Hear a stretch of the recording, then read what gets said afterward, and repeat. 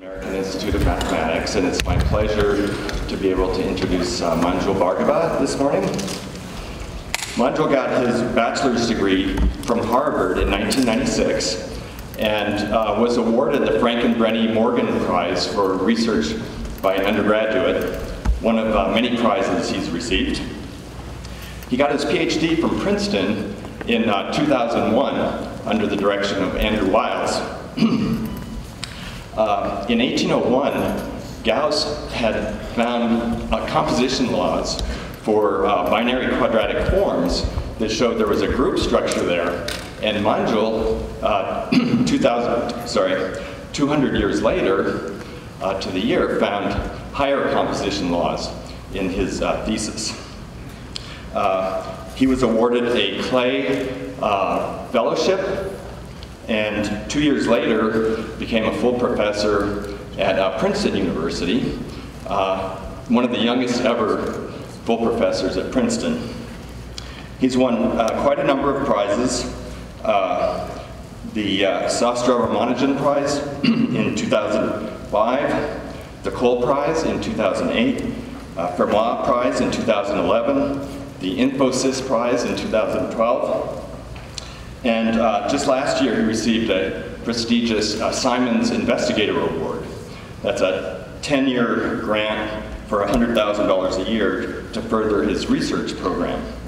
And please join me in welcoming Manjul Bhargava, who will talk to us about rational points on elliptic and hyperelliptic curves. At this first meeting, Mathematical Congress of the Americas. And as Professor Dobushi said earlier in the week, it's also my hope that this is the first of many to come in the future.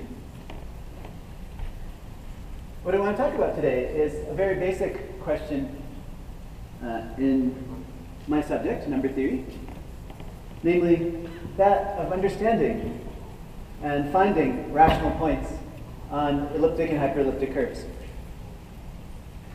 I get a lot of feedback because they're rated. Sound over there? Okay. So in more elementary terms, I want to talk about finding square values of polynomials, square number values of polynomials. So of course polynomials are one of the most basic objects of mathematics, in all areas of mathematics. And square numbers are of course one of the most fundamental sequences in number theory. And so we're interested in polynomials, the way they come up throughout mathematics. One is interested in understanding spaces of polynomials, rings of polynomials. In particular, one likes to understand how to approximate functions by polynomials. And of course, one is therefore interested in the values of polynomials. And for a number theorist, that question includes understanding whether a polynomial, the set of values taken by a polynomial, include square numbers. Square numbers being one of the most fundamental sequences of number theory. Fundamental sequences of whole numbers. Okay, so the question is that of looking for square numbers, okay, taken by polynomials or other mathematical expressions. And this problem about understanding square numbers taken by mathematical expressions is one that goes back thousands of years. In fact, it goes back maybe even 4,000 years or more. So a continually recurring theme in number theory since ancient times is when is and how often is a mathematical expression a square number. So one of the very first examples seems to have arisen maybe around 2500 BC in the construction of what are known as the megalithic monuments in Northern Europe and in Egypt. So these huge stone structures that were made, they often contained huge right triangles whose side lengths were integers in terms of a fundamental unit that they used at the time.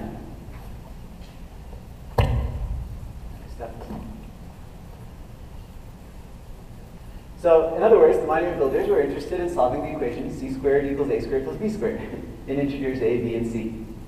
And so of course this is all guesswork. They never wrote this down, but when one looks at these megalithic monuments, it's quite convincing that this is what they were looking for.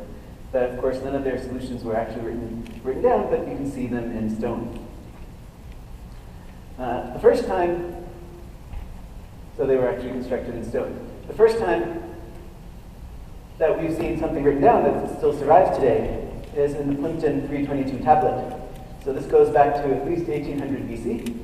And this is a Mesopotamian tablet, Babylonian tablet known as Plimpton 322. And it listed numerous such triples ABC, such that c squared equals a squared plus b squared. And here are some examples. So this was written down on a clay tablet in 1800 BC. And as you can see, some of these solutions to a squared plus b squared equals c squared are quite large. The middle one there has 5 digits. Each of the A, B, and C are 5 digits long. So it seems that they didn't just find these experimentally. They must have had some method or formula for finding such triples in a systematic manner. It would be sort of hard to come up with these just ad hoc. And this is back in 1800 BC. So they were looking for square values of a squared plus b squared. And they found many such solutions. Of course, they didn't write these solutions in these numerals. Here's what the tablet actually looks like. It's kept at the Columbia University Museum. It's the Plimpton 322 tablet. So these are exactly the solutions that I wrote out on this slide here. And of course, many other cultures after 1800 BC, many other cultures found explicit methods of finding solutions to a squared plus b squared equals c squared, including in India and in China, and also in southern Mexico and Central America, in the long counting calendar of the Mayans. Pythagorean triples, a squared plus b squared equals c squared, solutions in integers were known also in the Americas prior to Pythagoras.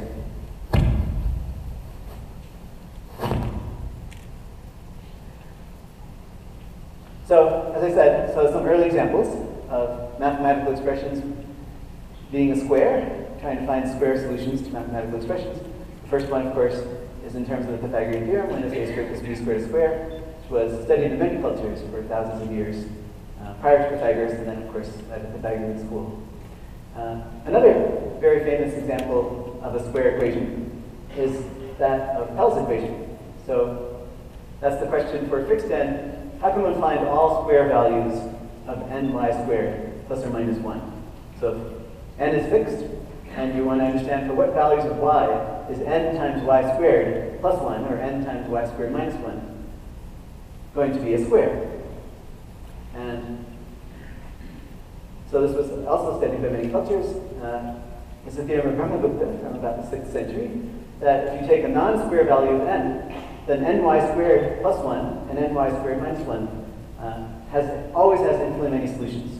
And there's an explicit way to find them all. So that also goes back over 1,000 years. And then a more modern example, only a few hundred years old, is Fermat's equation. So Fermat showed, this was one of the first examples of Fermat's last theorem, that was proven. It was proven by Fermat. And what he showed is that the expression a to the fourth plus b to the fourth never takes a square value. So in particular, a to the fourth plus b to the fourth equals c to the fourth doesn't have a solution. But he proved something stronger. He showed that a to the fourth plus b to the fourth equals c squared, in fact, doesn't have a solution.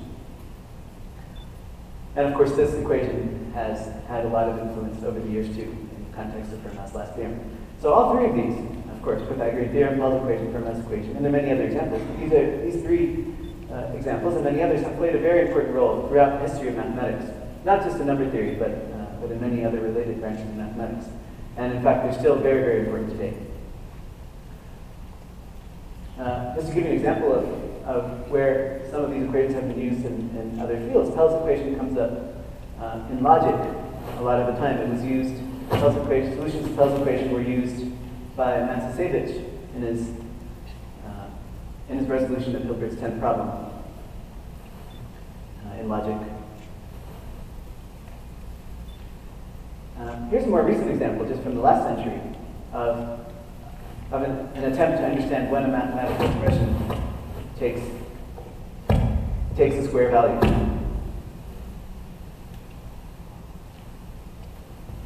I wish I could fix this. Okay. So in 1913, Ramanujan posed the following as a problem in the Journal of the Indian Math Society. So he wanted to understand. So this is the problem he posed. It's called Ramanujan's square problem. He wanted to know what are the values of n such that 2 to the n minus 7 is a square. And the problem we posed was that show that all values of n such that 2 to the n minus 7 is a square. These are the values, 3, 4, 5, 7, and 15. So you can see that these, in fact, do give square values, right? 2 cubed minus 7 is 1, which is 1 squared. 2 to the 4 minus 7 is 3 squared, right? 9. And then same for 2 to the 5 minus 7 is 5 squared. Right? 2 to the 7 minus 7 is 11 squared. And of course, 2 to the 15 minus 7 is 32,761, which is, of course, 181 squared. So this is a question posed by Ramanujan, that these are all solutions. Are there any other solutions? And this was not solved for many years, but it was finally solved by Nagel in 1948 using methods of data-Bantian analysis. But this problem that was posed back in 1913 continues to generate a lot of research in related fields. So this equation, y squared equals 2 to the n minus 7, is called an exponential data-Bantian equation because one of the main variables, namely n, is in the exponent. And that makes things a lot harder. So equations in general of the form y squared equals a to the n minus b for fixed a and b are called equations of Ramanujan-Nagel type. And what is understood now is that when a equals 2, say, so if we just look at, so a and b are fixed, and we're looking at solutions to y squared equals a to the n minus b. The variables are n and y. And when a equals 2, it's now known that there can be at most 2 solutions to y squared equals a to the n minus b, unless b equals 7. And then there are 5. And so Ramanujan's example was the unique example where you get more than 2 solutions, and in fact you get 5 solutions in that case. But the kind of question I want to ask in today's lecture is, what do you expect typically if you choose a random equation? How many solutions do you expect? So for example, in this case, one would expect that normally you don't have any solutions. If you ask a to the n minus b to be a square, you don't expect that to be squared very often. And probably if you pick such an equation at random, you expect no solutions. So the question is, are there usually 0 solutions to equations of Ramanujan-Nagel type? And that's the kind of question that I want to address today. But I don't want to go all the way to exponential data-Bantian equations. I want to stick to polynomials. So when you ask for a polynomial to be a square, that leads to a kind of equation which is called the hyperelliptic curve. So instead of exponential data-Bantian equations, the simplest type of square equation, a square equation is one where you're asking for a mathematical expression to be square. The simplest type of square equation is one where we wish to determine whether a polynomial in one variable takes a square value. So an equation in x and y of the form y squared equals a polynomial in x. Okay, one variable polynomial in x. So an equation of that form is called a hyperelliptic curve. And the reason it's called a hyperelliptic curve is that if you graph it in the plane, in the xy plane, it traces out a curve. And the hyperelliptic refers to the fact that it's symmetric. If you graph this equation at the xy plane, it's symmetric about the x-axis, right? Because if x comma y is a solution, then x comma minus y is also a solution. And that's what the hyperelliptic refers to. Okay?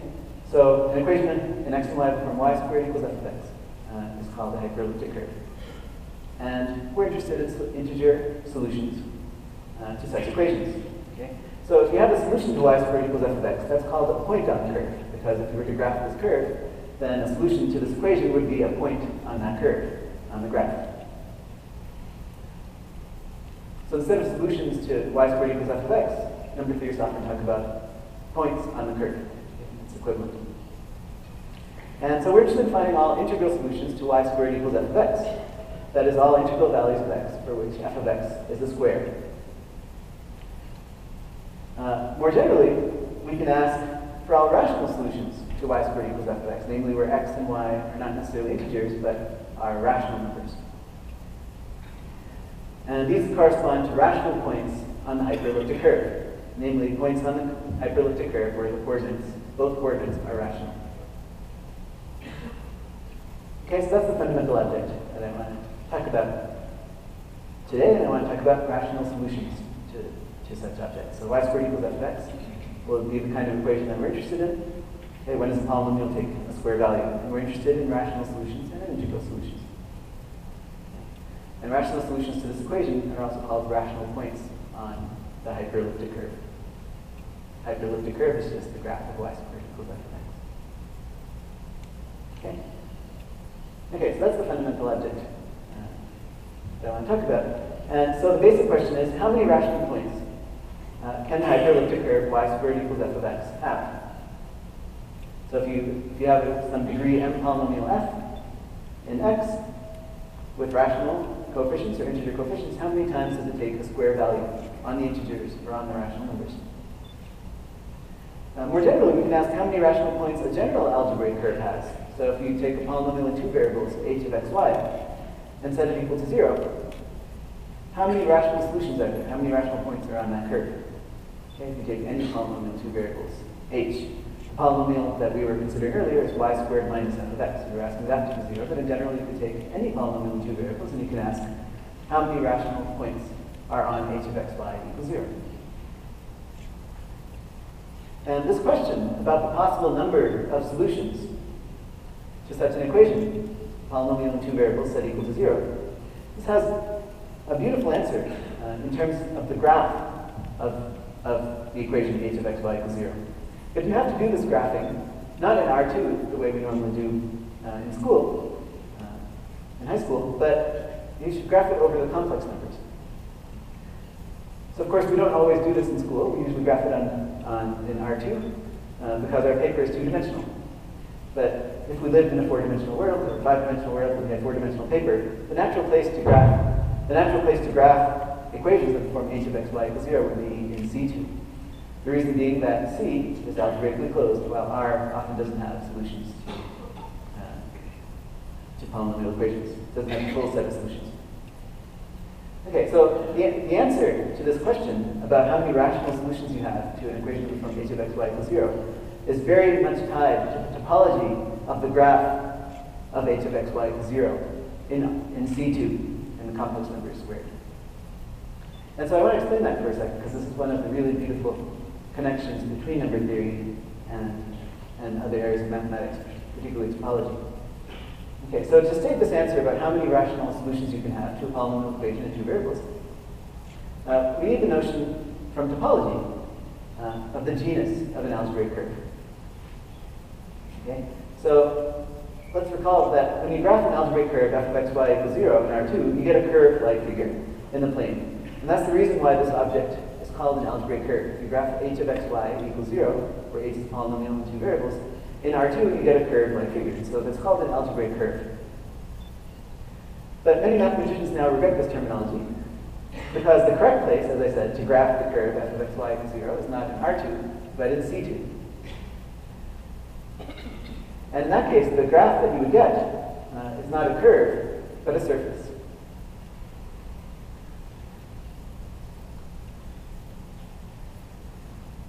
So the reason, as I said, the reason we don't do this in school is that C2 is sort of hard to visualize for all of us who live in a three-dimensional world.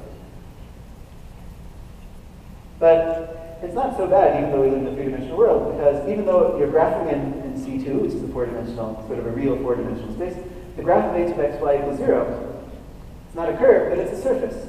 It's a surface in four dimensions, but at the end it is a surface, which is two-dimensional. And so you can still visualize what a two-dimensional thing looks like. So the graph of h of x, y equals 0 in C2 is going to be a surface, not a curve. And we can try to understand what that surface looks like.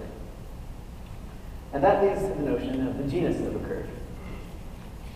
So if you take the graph of an algebraic curve, f of x, y equals 0, in C2, then topologically, so the theorem is that any algebraic curve, when you graph it in C2, is topologically going to look like a surface with G handles, so sort of the gluing together of G donuts, with perhaps finitely many points removed. So it will look like a gluing together of G donuts with perhaps some finitely many punctures in it.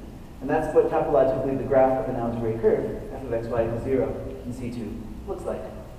And so you can sort of classify algebraic curves by how many holes, donut holes, they have when you graph the curve, when you graph the equation in C2. So this number g, this number of holes, this number of donut holes occurring in the theorem is called the genus of the curve. So here's what the graphs in C2 of algebraic curves of genus 0, 1, and greater than or equal to 3 would look like. So it would look more or less like that. Right? So the first object there is the surface of a sphere. It has 0 holes, and so that's called genus 0. If you graph your equation f of x equals y and you find you have one donut hole that looks like a donut, that's called genus 1. And in general, if you find that you have g donut holes, that would be an algebraic curve of genus g. Okay, so this is a purely topological notion. We're just graphing a polynomial in two variables, C2, and we count the number of donut holes we have, and that's a topological notion. And the amazing thing is that that number of donut holes, which is a topological notion, actually says a lot about the structure of rational points, structure of rational solutions to f of x, y equals 0. And this is sort of one of the amazing connections between number theory and topology, that this topological notion of genus should have any connection to the structure of rational points, which is the number theoretic object. So the genus is related to the structure of rational points. So the significance is the following theorem, that if you take the set of rational points, okay, the set of rational solutions, to a two-variable polynomial whose graph in C2 has genus g, has g donut holes. So that set of rational points on an algebraic curve of genus g is either empty or infinite if the genus is 0. Okay, so when you graph it, you get the surface of a sphere. If you graph your equation f of x, y equals 0, and you get the surface of a sphere, then the number of rational points is either 0 or infinity. Okay, the number of rational solutions will be either 0 or infinity. If there's one donut hole, in other words, if g equals 1, then the set of rational points is either finite or infinite. That's not saying very much. If the genus is more than 1, in other words, when you graph your equation in C2 and you find more than one donut hole, then the number of rational solutions will definitely be finite. And this, of course, is famous Mordel's conjecture, proven by Faltings in 1983, Faltings' theorem. So there's sort of three situations. If genus is 0, then the set of rational solutions is either empty or infinite. When the genus is 1, you can't say anything. It could be either finite or infinite. And when the genus is bigger than 1, then you definitely have only finitely many solutions. So the topology, the number of donut holes, after you graph the equation, that's telling you something about the structure of rational points.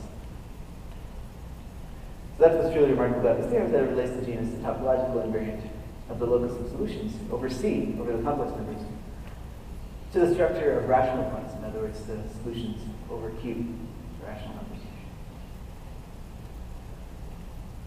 I should say that this theorem is effective in the case of g equals 0. In other words, if you have an algebraic equation, f of x, y equals 0, and you graph it, you find no holes, then that means that you can actually, there is an algorithm to find all the solutions, or to prove that there are no solutions, in the case of genus 0. But this theorem is ineffective still for genus 1 and genus bigger than 1.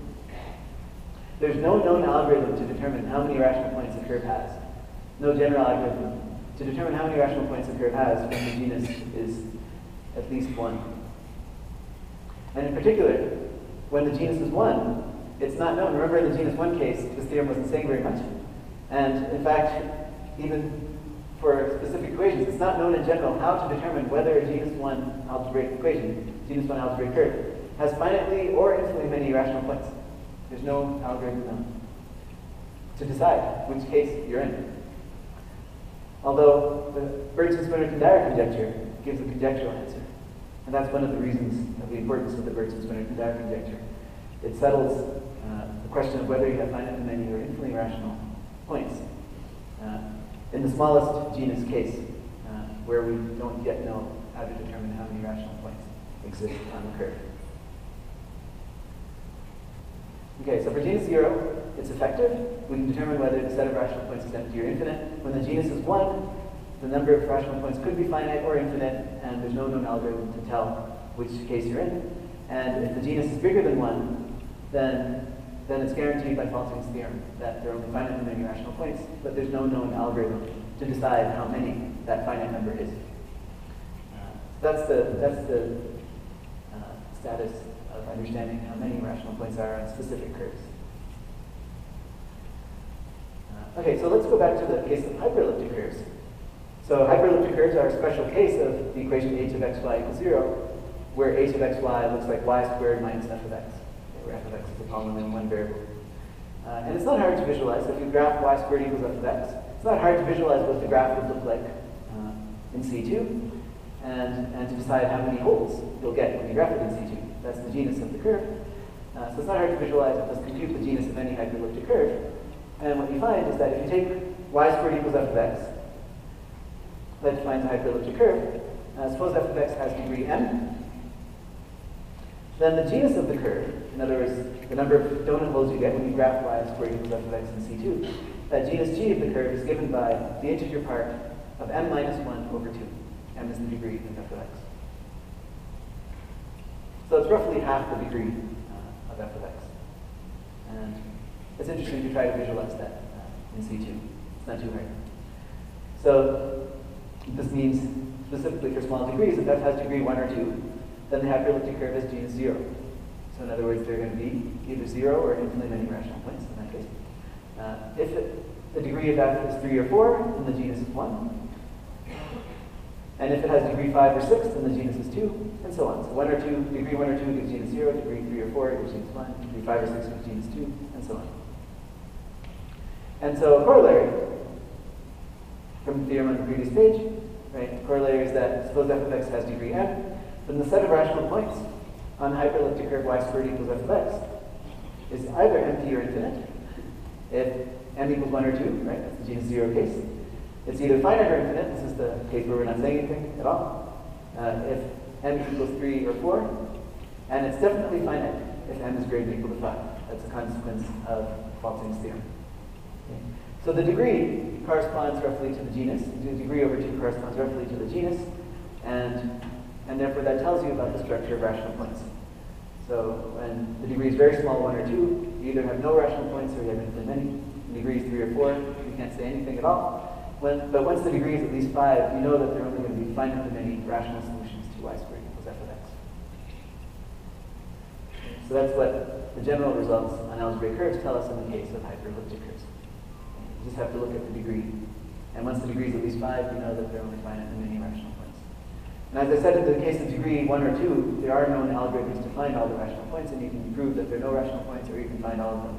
But once the genus is at least 1, in other words, once the degree of f of x is at least 3, we don't know how to find all the rational points. But we can say that there are definitely finitely many once the degree is 5. But how big that finite number is still ineffective, and there's no known algorithm to decide for a given equation. Okay. So the smallest case, then, that we don't understand is m equals 3. When y squared equals f of x, where f of x has degree 3. And that's the case of elliptic curves. Those are called elliptic curves.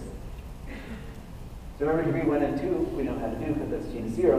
Once the genus is 1, which is the case when m is at least 3, we don't know what's going on as far as finding all rational points. In the smallest case of m equals 3, those are called elliptic curves. And that's why elliptic curves sort of have played a very major role in number theory. It's the smallest case that we still really don't understand. So an elliptic curve over Q is a genus 1 curve that has an equation of the form y squared equals a cubic polynomial in x. Okay? And so the a0, a1, a2, a3, the coefficients of that cubic polynomial are rational numbers. Or without loss of generality, you can assume that they're integers just by doing a change of variable in x and y. Just multiplying through, multiplying out the denominators. Okay, so we're going to look at equations of the form y squared equals a cubic polynomial in x, where the coefficients are integers. So this case of elliptic curves is very special for a number of reasons. First of all, it's the first case where we don't know in general how to find all rational solutions. And secondly, it's the only case where the set of rational points on the curve has an extra structure, namely an extra group structure. You take the set of rational points on elliptic curves. On an elliptic curve, it turns out they form a group in a natural way. And so I'd like to concentrate on that, on this case for a few minutes.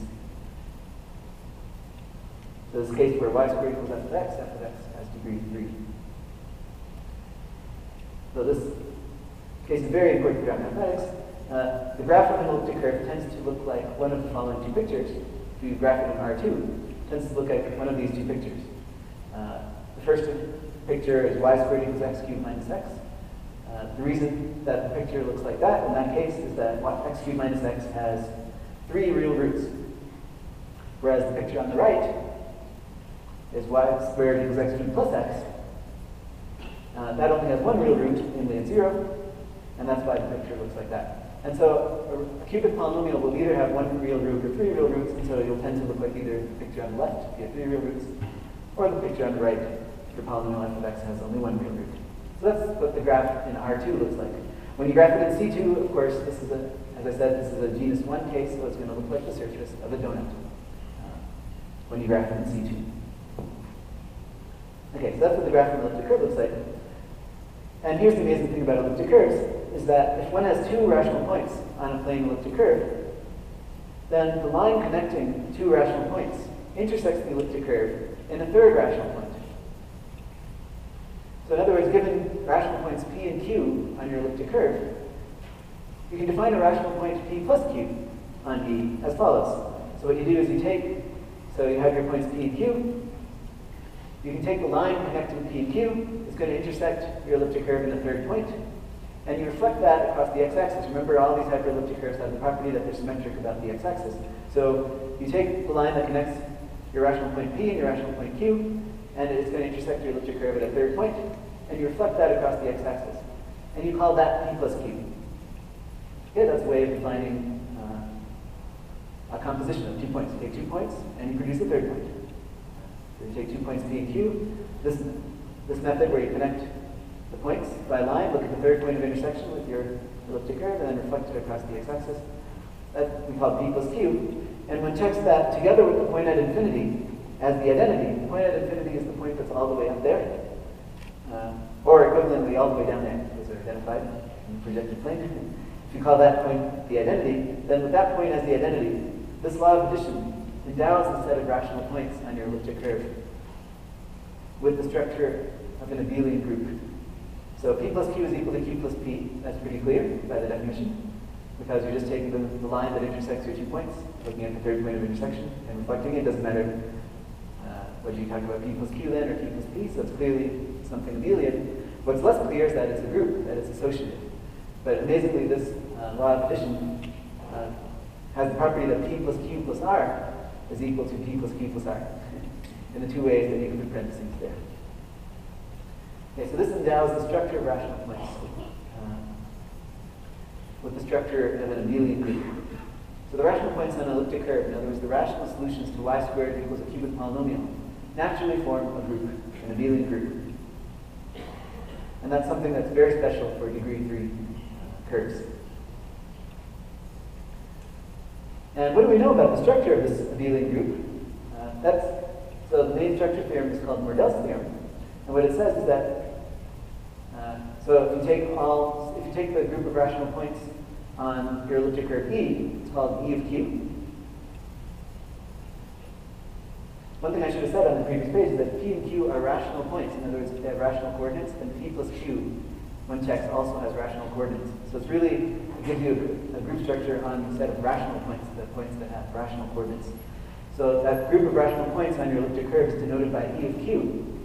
And the main structure theorem about this abelian group E of Q is that it's finitely generated. So it's a finitely generated abelian group.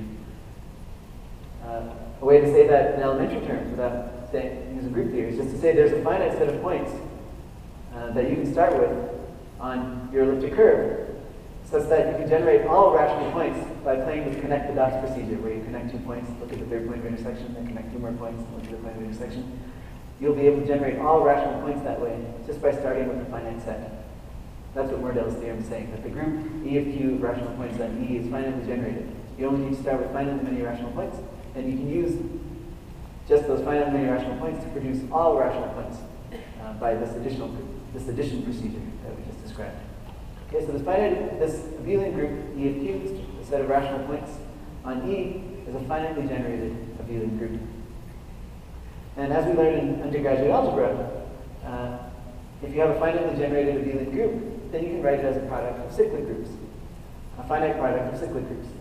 So in other words, E of Q, this group of rational points on on the elliptic curve is isomorphic to a product of infinite cyclic groups, say R of them, times some finite abelian group. It's called T.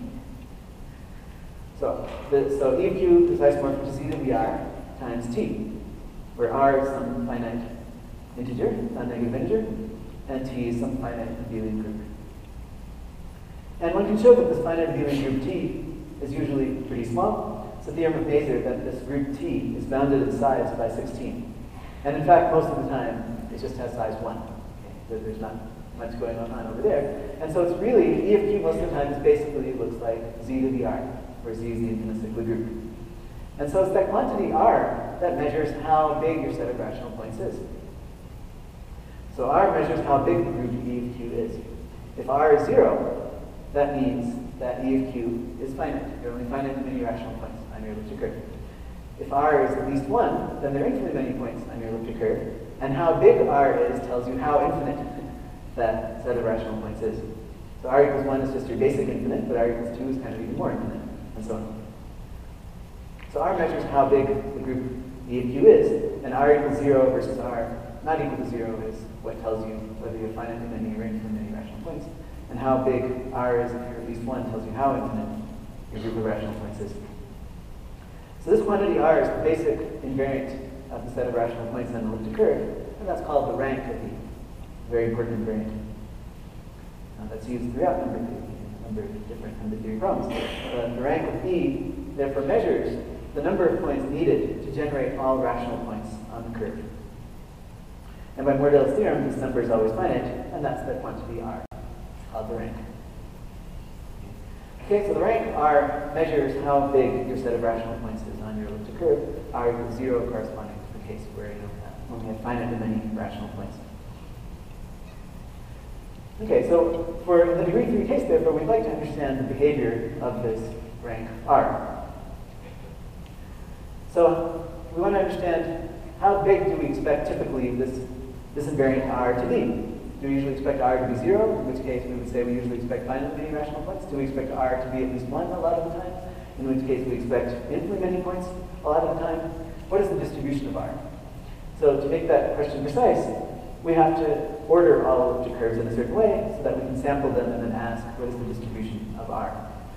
So recall that an elliptic curve is defined by a cubic equation, y squared equals a cubic polynomial on x, where these coefficients are integers.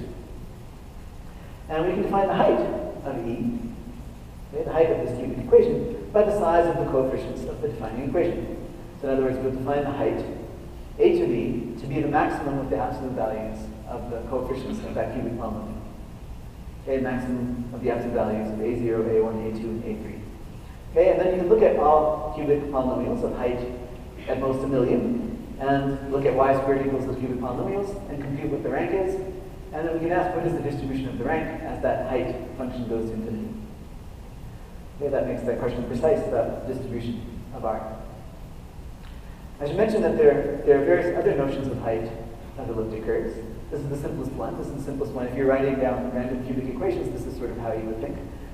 This is called just the regular height. But there are other notions of height of elliptic curves, such as the Faltings height, the discriminant, and the conductor. And what I want to remark is that any of these notions of height could be used instead for the questions that we're asking, but they're not expected to change any of the answers. And in fact, all these notions of height are more or less equivalent if you assume standard conjectures. In any case, they don't change any of the answers. So let's just use the simplest notion of height. Namely, we're just going to take the maximum of the absolute value of the coefficients. We're going to order all elliptic curves by height, and we're going to ask, how does this rank, this fundamental invariant rank, vary as we vary across all elliptic curves? Okay, and in particular, we can ask, what is the average rank? So as we're varying across the elliptic curve, we're getting various different values of R. We can ask, what is the average size of R? So if all elliptic curves over Q are ordered by their heights, what is the average size of the rank? Okay, do we expect it to be near 0? In this case, that would say that most curves have finite many rational points. Or do we expect R to be very big, or going to infinity, in which case elliptic curves would tend to have lots of rational points. Well, the conjecture, the standard conjecture in this area is that the average rank, average size of R as we vary across elliptic curves should be 1/2. And more precisely, one expects that 50% of all curves have rank 0, and 50% of curves have rank 1. And the remaining 0% of curves have rank 2 or more. So remember, 0% of curves can still be an infinite set, but it will be very sparse. So the conjecture is that about half of curves have rank 0 and half of curves have rank 1. So in other words, half of all curves, the conjecture is that half of all curves have finitely many rational points, half of all elliptic curves have infinitely many rational points. Okay, that's the conjecture, that the average rank should be a half. Average size of R should be a half. However, previously this average has not even been known to be finite, let alone a half. At least not unconditionally. I should also say that computations don't give much support to this conjecture. For example, it was observed by Broomer and McGinnis in their 1990 computations that rank 2 curves occur surprisingly often. And in fact, they occur with increasing frequency as you take bigger and bigger coefficients in your elliptic curve. And these computations were extended recently by Baktermov, Stein, and Watkins. And so I want to show you a graph that comes from their data, which graphs, so as you go to higher and higher heights in elliptic curves, it graphs what the average size of the rank is. We expect it to be a half. And here's what their graph shows. So as you can see, this is actually ordered by conjecture, but the graph looks similar if you order by height. And so it starts at about 100,000, and it says, and as you can see, as you go up to all elliptic curves to conjecture 100,000, the average rank is already bigger than a half. It starts already at 0.7. And then it just gets bigger. The average rank is just increasing as you go up to conjecture 100 million. And it's not clear whether it's approaching an asymptote, which is clearly, if it was, it seems like it's clearly bigger than a half right now, or whether it's going to be going up forever. Which of those cases is happening is not clear, but certainly isn't pointing to the average rank being half. So Peter Sarnak, who's one of the conjectures, is a colleague in Princeton. So I went to him and I showed him this graph, and I said, how can you believe your conjecture that the average rank is a half? It's going higher and higher. And he has a lot of confidence. He says, oh, well, it's going to turn around clearly in this first half. So they have a lot of confidence in their conjecture. Okay, well, I certainly didn't believe it when I saw this graph. But the conjectures do. So before even understanding whether the average rank is a half, it's nice to know whether the average rank is finite, because it's possible that the average rank is just getting higher and higher as you're taking bigger and bigger coefficients in your elliptic curve. So why is the average rank even finite? Well, the first theoretical evidence for the average rank being bounded is due to Broomer. So 1992, Broomer showed that if you assume the generalized Riemann hypothesis and the Bergson-Swinnerton-Dyer conjecture, that those two conjectures together can be used to show that the average rank must be bounded. So another way to say that is that if you assume $2 million worth of conjectures, then the average rank is bounded. But of course, people believe these two conjectures, and so if you believe those two conjectures, then you would believe that the average rank should be bounded. And that was the first theoretical evidence for the boundedness of the average rank. And in fact, Broomer showed that if the generalized Riemann hypothesis and the Bergson-Swinnerton-Dyer conjecture are true, then the average rank must be bounded by 2.3. In 2004, Heath Brown, still assuming GRH and BSD, still assuming those two conjectures, improved this average rank to less than or equal to 2.0. And in 2009, Young further improved this, again assuming GRH and BSD, to show that the average rank is at most 1.79.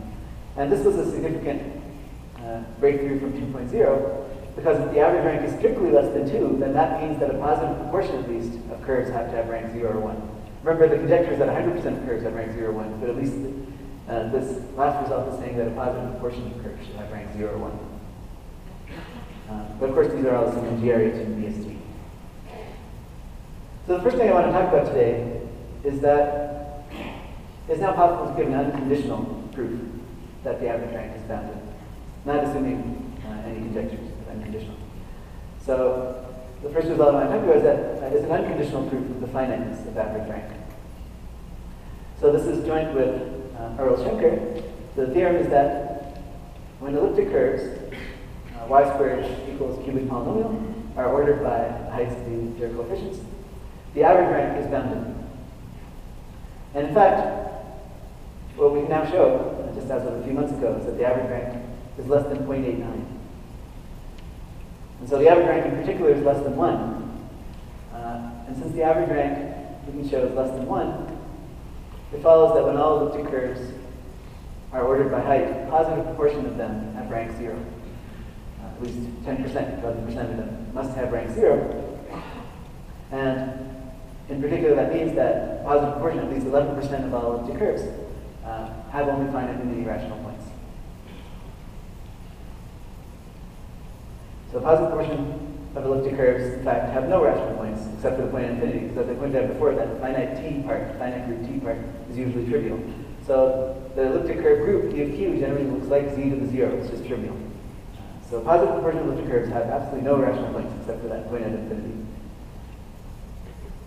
Okay, so that's what follows from this result.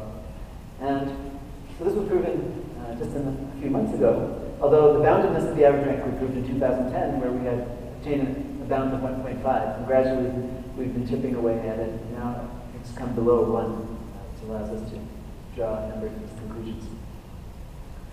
So the average rank is less than 0.89. Just last month, so just in time for this conference, we've been able to obtain an unconditional proof of the positivity of average rank. In other words, we've shown that it's bounded away from 1, it's less than 1. We can now also show that it's bounded away from 0. So this is joint work with Chris Skinner, another colleague at Princeton. And the theorem is that when elliptic curves, y squared equals cubic and x, are ordered by height, the average rank is strictly positive, strictly greater than 0. And the way we prove this is by proving actually this corollary. So actually we prove this corollary first. And the corollary is that when all elliptic curves d over q are ordered by height, a positive proportion of them have rank 1.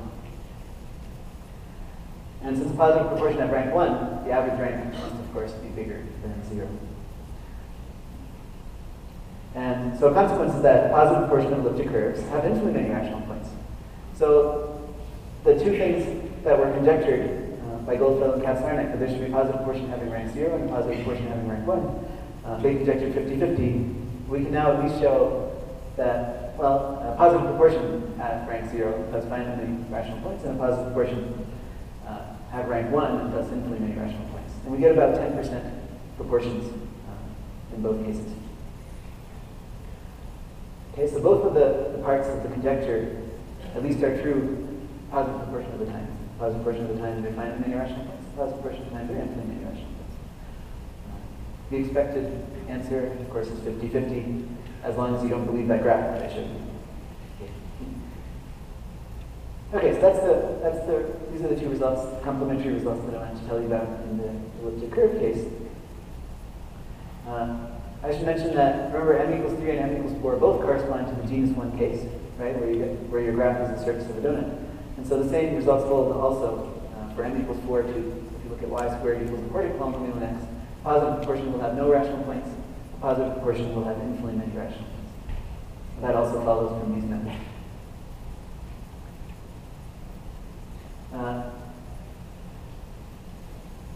So I mentioned the Bergson-Swinnerton-Dyer conjecture earlier. Remember that if we assumed the Bergson-Swinnerton-Dyer conjecture, then we could make many, and the generalized unit function, we could make many of these kinds of conclusions, which we're now able to do unconditionally. And since we're able to do unconditionally, we can ask, well, what might these results say about the Bergson-Swinnerton-Dyer conjecture then? So let me just briefly say, well, what about analytic rank? So what does the Bergson-Swinnerton-Dyer conjecture say? What it says is that there's a notion of analytic rank. What I defined for you earlier in terms of connecting the dots and defining P plus Q and defining the group structure that way and saying how many generators do you need to generate that group, that's called the algebraic rank, or just the rank. There's another way of defining the rank of an elliptic curve in terms of analysis, in terms of what are called L functions. So, given an elliptic curve, there's another way of defining the rank, which is the order of vanishing at s equals 1 of a certain complex analytic function called the L function of the elliptic curve. And that's called the analytic rank, that invariant.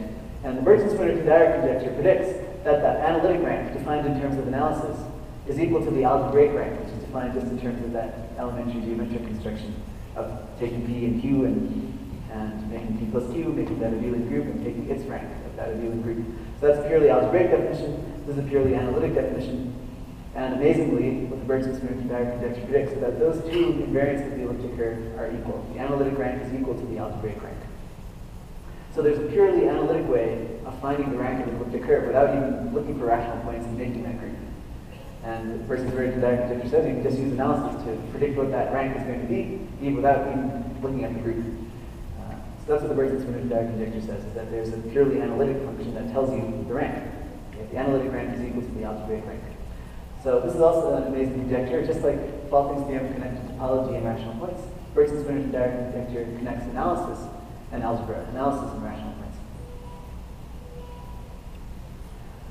Okay, so that's what the Bergson-Swinnerton-Dyer conjecture says, that this analytic invariant of an elliptic curve, called the analytic rank, is equal to the algebraic rank that we just defined.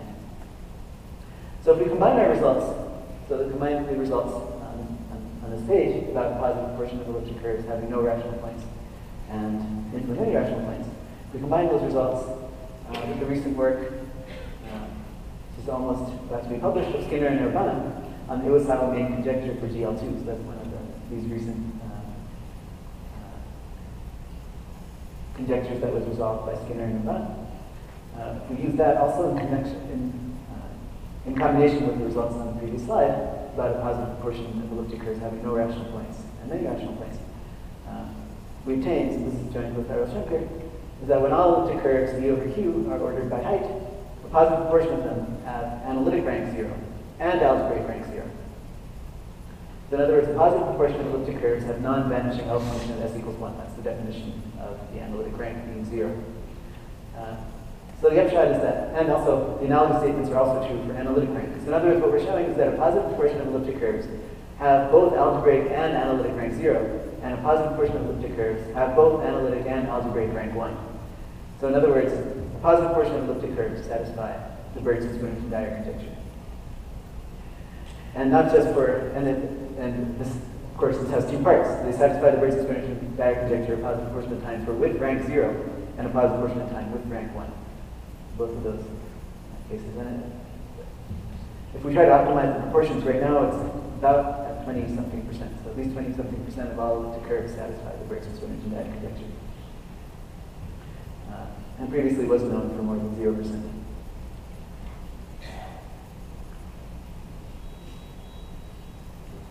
Okay, so those are the consequences in the case of elliptic curves. We're able to establish many cases of the Bergson-Swinnerton-Dyer conjecture. Okay, so now, what about general hyperelliptic curves? So right now we were looking at y squared equals cubic or y squared equals quartic polynomial in X. What about general hyperelliptic curves? So in the same way, we may order all hyperelliptic curves. Y squared equals a degree m polynomial in X. Okay, in the same way, namely by the height, defined by taking the maximum of the absolute values of the integer coefficients of your degree m polynomial. Okay, and suppose we order all hyperelliptic curves by height, and we can ask, how many rational points do we typically have as we vary the hyperelliptic curve? Remember, by Falking's theorem, there are only finitely many rational points once your degree is at least 5, which is the case we're now considering. Remember, in the degree 3 and degree 4 case, we did prove that a positive portion of the time there were infinitely many rational points.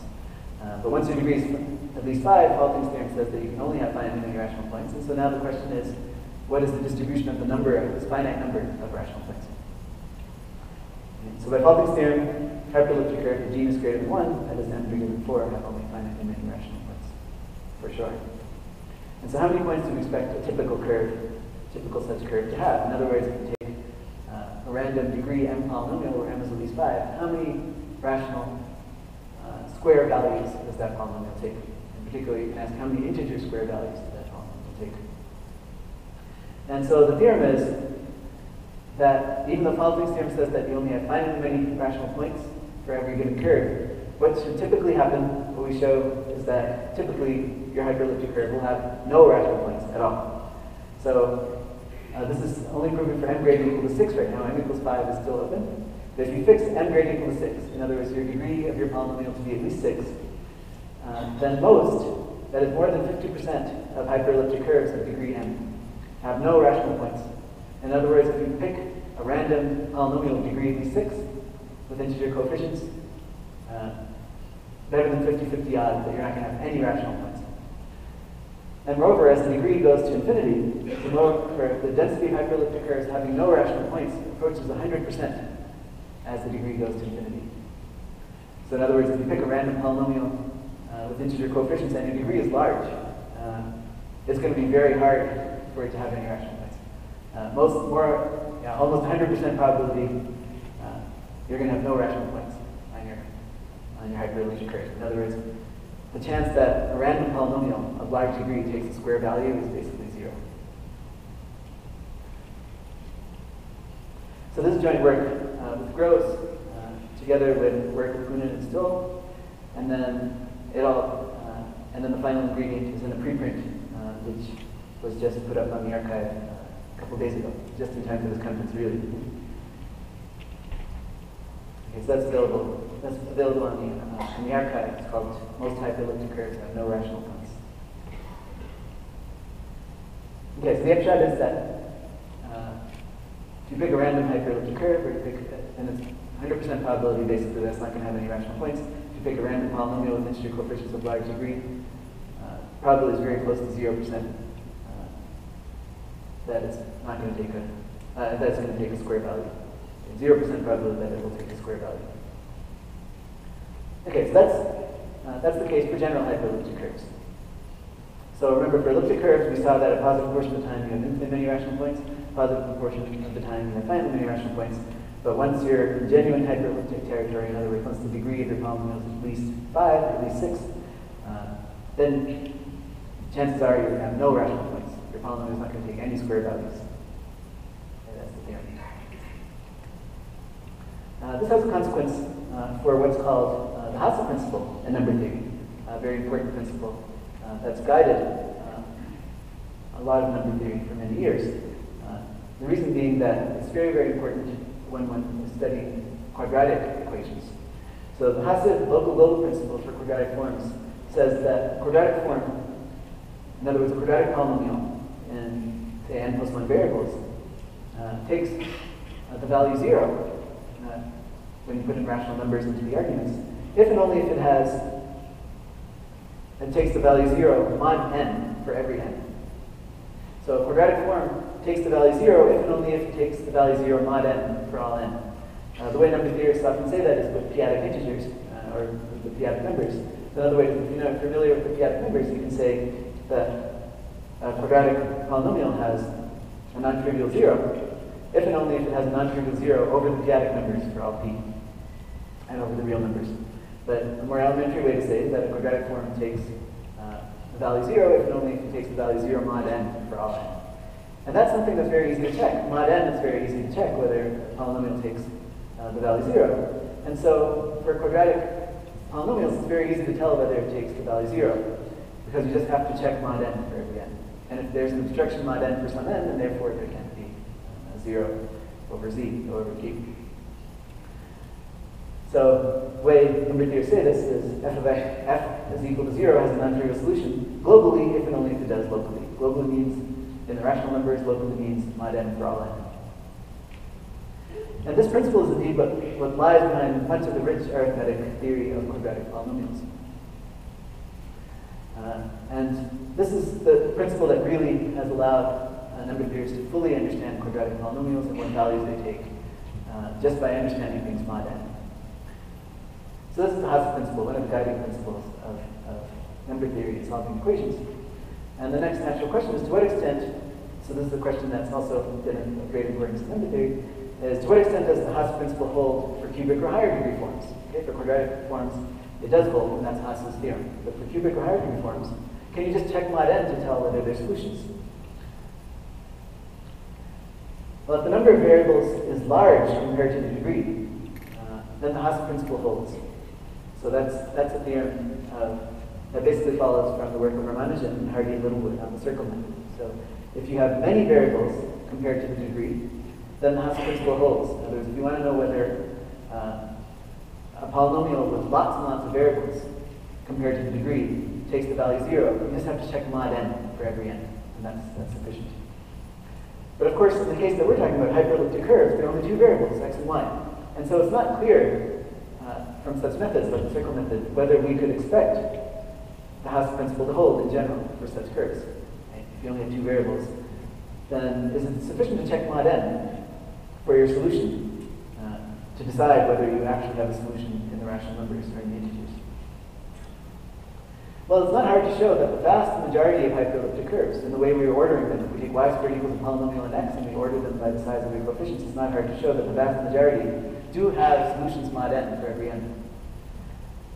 In other words, they have points everywhere locally. But since we've shown that most hyperelliptic curves have no rational points, it follows that most, that is more than 50% of hyperelliptic curves of genus at least 1, fail the Hasse principle.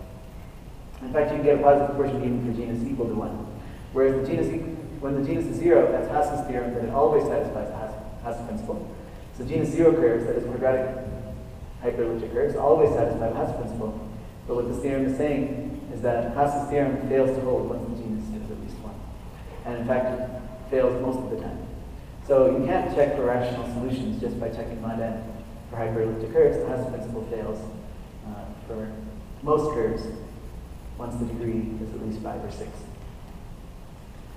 By similar methods, we can also now show that a positive proportion of plane cubics, in other words, cubic forms and 3 variables, cubic polynomials and 3 variables, fail the Hasse principle. So all these kinds of results lead naturally to results about Hasse principle, which tells us how you can look for rational points, or how you can't look for rational points, rather. Okay, so most hyperelliptic curves don't have any rational points, and therefore most of them fail the Hasse principle. Okay, so I just want to spend a minute or so on the method of proof. Although the methods behind the proofs of all these theorems vary, they do have one very important common feature.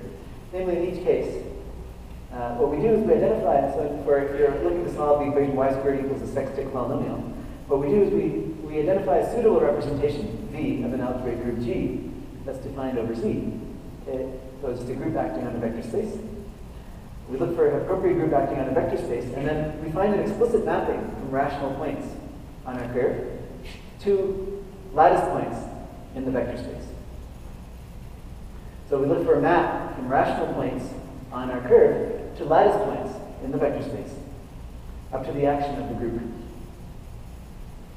And I'll make this all very concrete in a second. And so once we have a map from rational points to lattice points in a vector space, then we can use geometry of numbers to show that such lattice points are rare in the space. So we show that such lattice points in VR in our vector space, up to the equivalents of the group, are rare. So the number of lattice points that you get is not very many compared to the number of curves that you're talking about. And that's what allows you to show that. So combining the fact that you have a map from rational points to lattice points, combined with the fact that there aren't that many lattice points that could be obtained, that's what allows us to show that most hyperelliptic curves, or whatever kind of curve we're talking about, don't have rational points. And this is sort of a new method that has turned out to be quite powerful in showing the non-existence of algebraic objects. You find a map of your algebraic object into lattice points in the vector space, and then use geometry of numbers to say that there aren't so many lattice points in the regions that you're talking about. So I want to show you one such map. It's very concrete.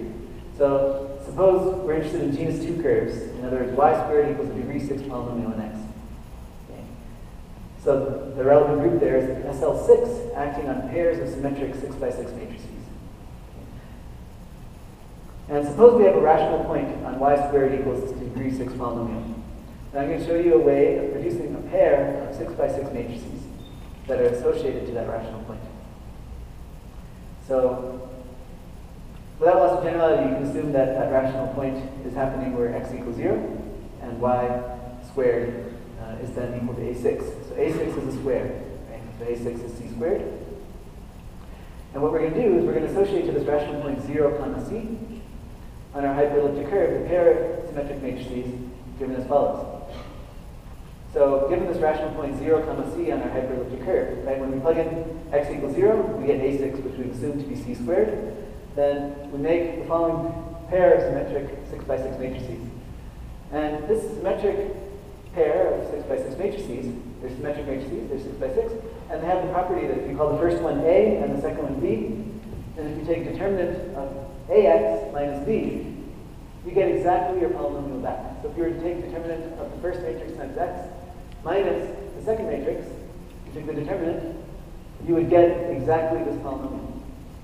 And the interesting thing here is that we really needed A6 to be a square in order to make that second matrix, right? Because, well, notice we have those C's, the two C's on the diagonal, which are causing the determinant of the right matrix to be A6. We really needed that square root. And on the other hand, what one can show is that most polynomials, most degree 6 polynomials, do not have such a pair of 6 by 6 matrices whose determinant, ax minus by, gives you a polynomial. But when it does take a square value, you can produce such a pair of 6 by 6 matrices. And those two facts together say that most degree 6 polynomials cannot take a square value. Because if it did take a square value, you can produce such a pair of matrices whose determinant gives you your polynomial.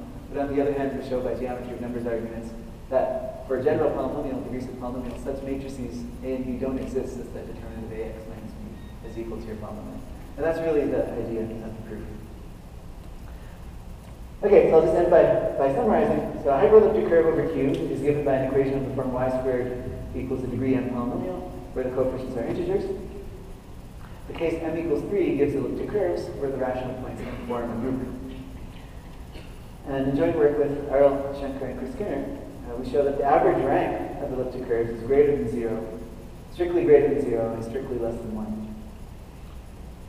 And therefore, a positive portion of elliptic curves have rank 0, and therefore no rational points. And a positive proportion of elliptic curves have rank 1, and thus infinitely many rational points. And these same results continue to hold also for m equals 4. And one thing I want to mention here is that if these methods continue to work the way they are, they do converge to the conjecture that half of all elliptic curves have rank 0 and half have rank 1. So remember I was saying I was skeptical of the conjecture originally due to the data. I'm now a believer in the conjecture.